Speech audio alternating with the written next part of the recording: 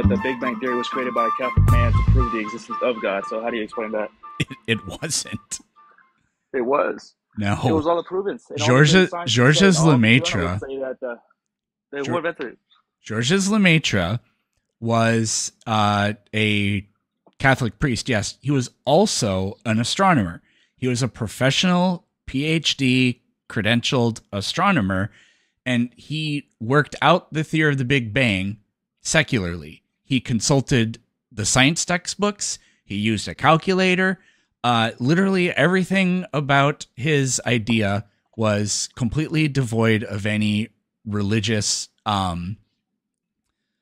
context or anything.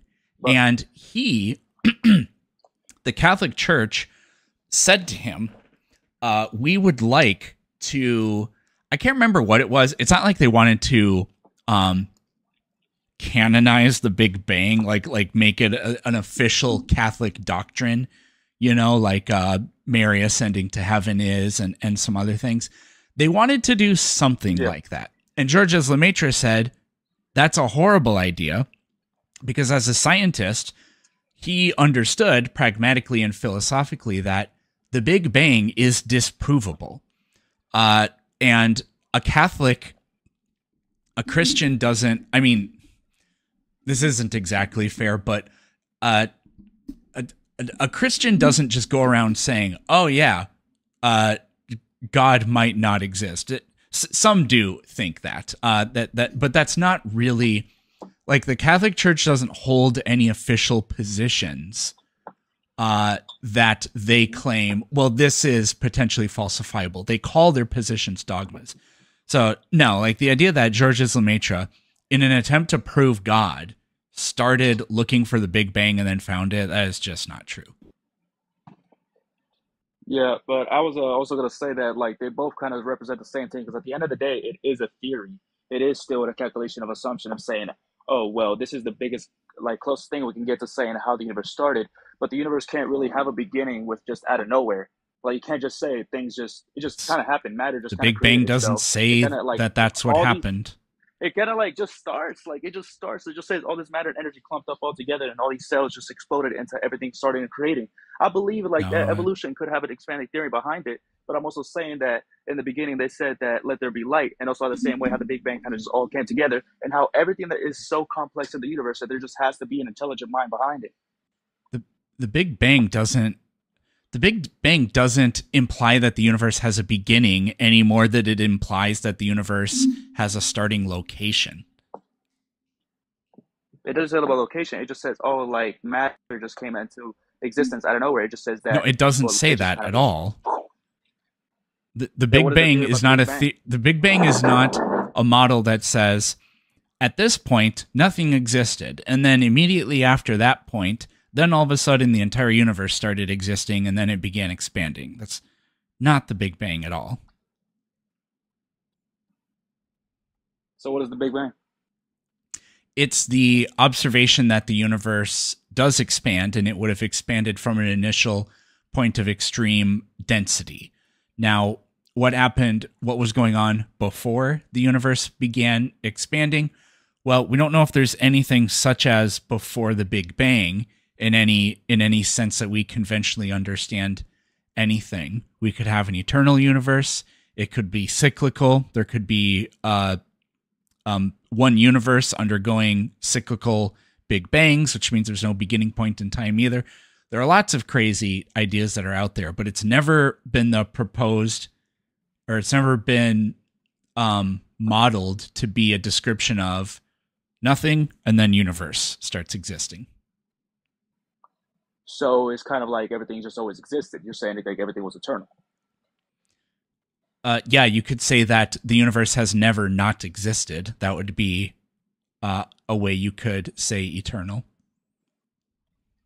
Yeah, but the same thing was with God. That God was just always a thing. So they're saying that that there was no beginning to it. It just always was. Same with God. Every single subject that when you talk about God, it's always He was always there.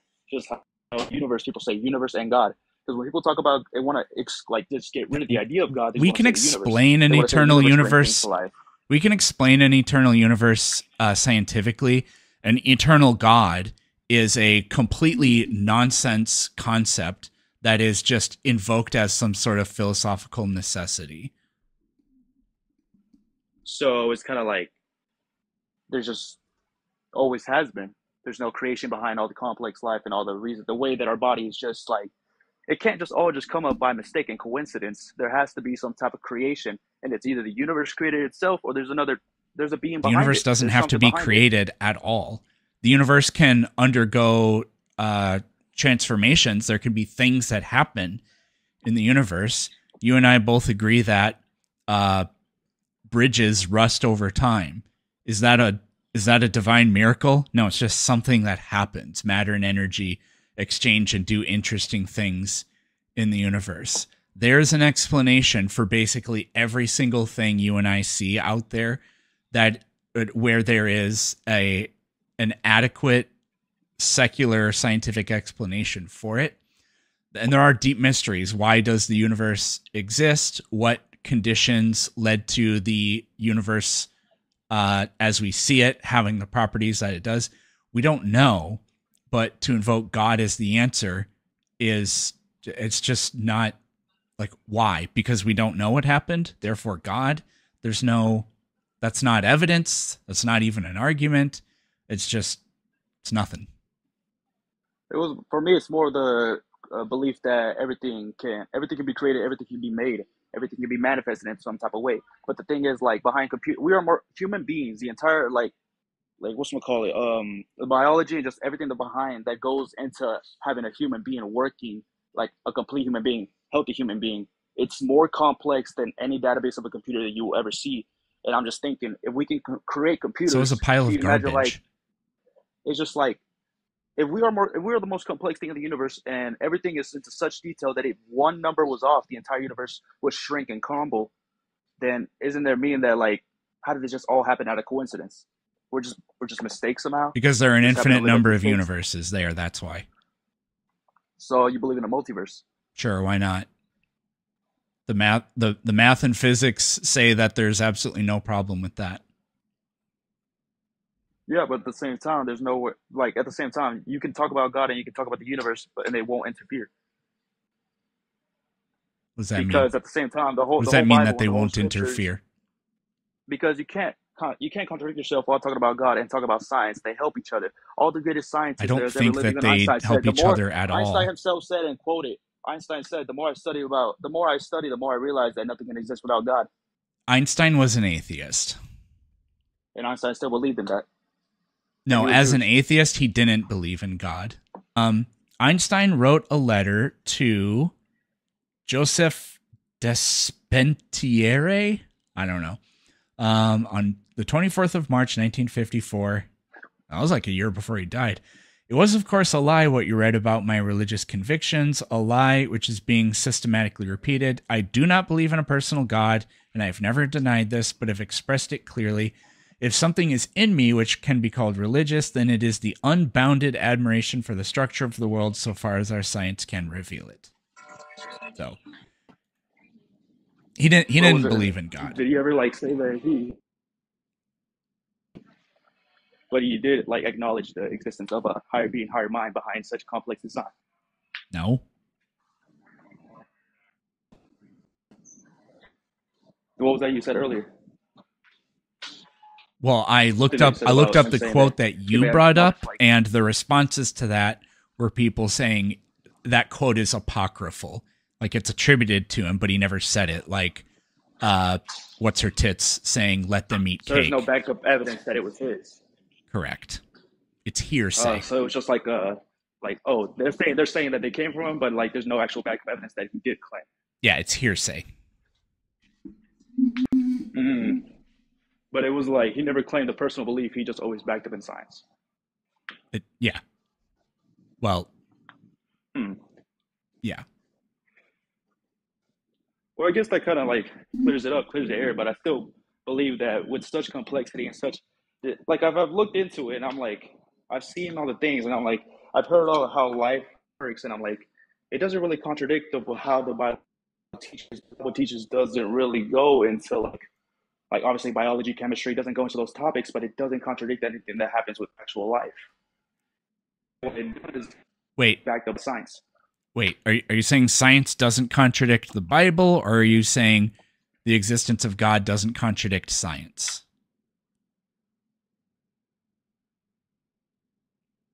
Well, as the Bible doesn't really actually talk about like science as its like main topic, like it's not going to go on about those things.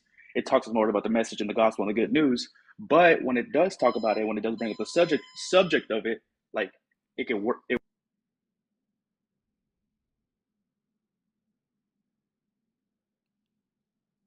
Can't hear you. Its connection is horrible. Right. Can you hear me now? Yes.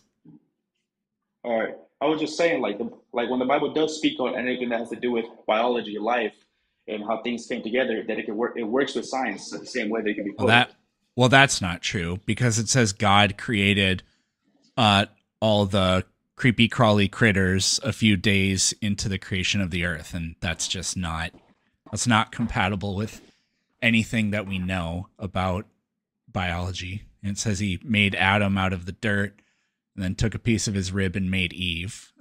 Like The account of where humans come from does not work with that.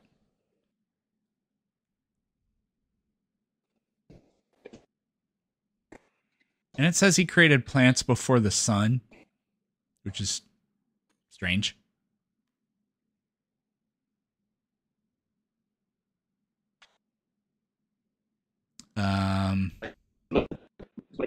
it believe everything. Dude, I can't hear you at all because it kind of sounds like that.